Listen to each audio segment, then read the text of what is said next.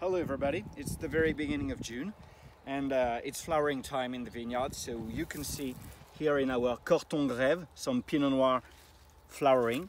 So this is the greatest stage of sensibility to mildew and powdery mildew for the vineyard. So it's very important to have the best possible microclimate around the grapes.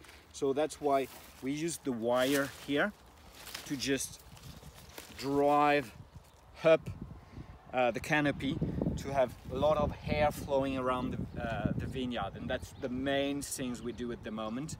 It's just like before trimming, you don't want to trim the vineyard before flowering, so waiting and just drive up to have lots of surface to make good sugar for maturity, and also avoiding too much humidity around the grapes.